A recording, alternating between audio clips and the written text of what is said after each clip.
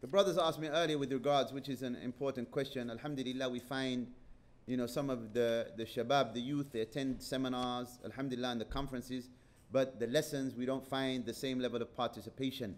Again, I advise the brothers and the sisters to learn on a consistent basis. Not just conferences, not just seminars, not just YouTube videos. Take time to learn. Take time to learn, alhamdulillah, learn Arabic for yourself. Learn, alhamdulillah, the basics for yourself.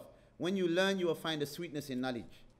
And when, alhamdulillah, you find that sweetness, it's like Shaykh Muqbil used to say, rahimahullah, he said, when we open up Bukhari, all of the problems of the world disappear before our eyes. طَلَبَ الْعِلْمِ لَا يَعْدِلُهُ شَيْءٍ. For the one who has a pure intention, they will find seeking knowledge is one of the greatest delights. When you're reading a book, it's like you can't stop because that's how much you enjoy it.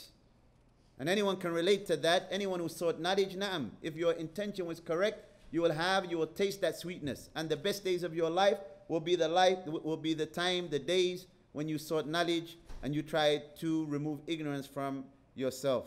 So I advise, yes, the brothers and the sisters, try and attend a lesson, even if you work, even if it's one lesson a week, even if it's 2 lessons, based upon your schedule.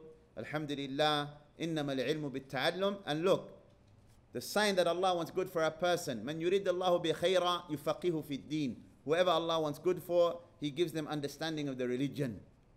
But understanding of the religion, you have to learn.